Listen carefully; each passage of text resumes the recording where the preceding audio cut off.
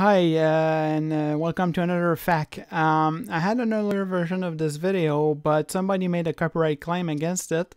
So I'm going to tell you the same thing I was saying, but without showing the source from which it came from. I don't have to do it. So I won't do it, and they will just lose money.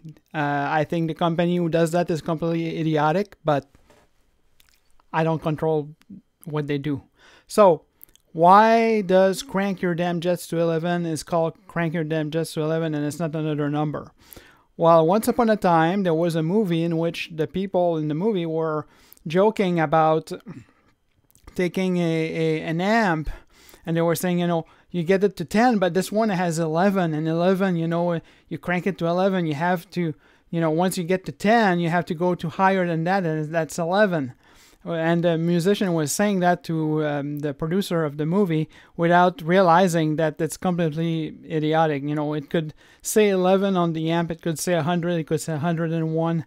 It will all be the, arbitrary, basically. So Crank Your Damn Jets to 11 is a reference to that movie that I'm not going to mention now because a stupid copyright company decided to,